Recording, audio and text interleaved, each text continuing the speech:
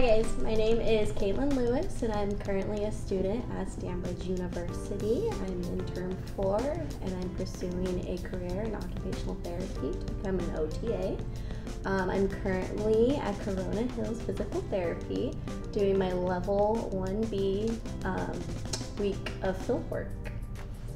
So our topic today is going to be heterotopic ossification. The reason why we're choosing this topic is because it's based on a patient experience I had today at Corona Hills Physical Therapy. So 5 facts you need to know about HO. Number 1. So what is HO? It is abnormal growth of bone in the non-skeletal tissue, which includes muscles, tendons, and other soft tissue in the body. Number 2. So 90% of the time with cases of HO typically occurs at the hips. However, this also can happen at the elbows, shoulders, and the knees. Number 3. HO typically occurs below the level of injury.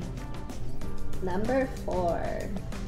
So HO can typically occur in patients with traumatic brain injuries, aka TBIs, spinal cord injuries, or other traumatic injuries such as severe burns.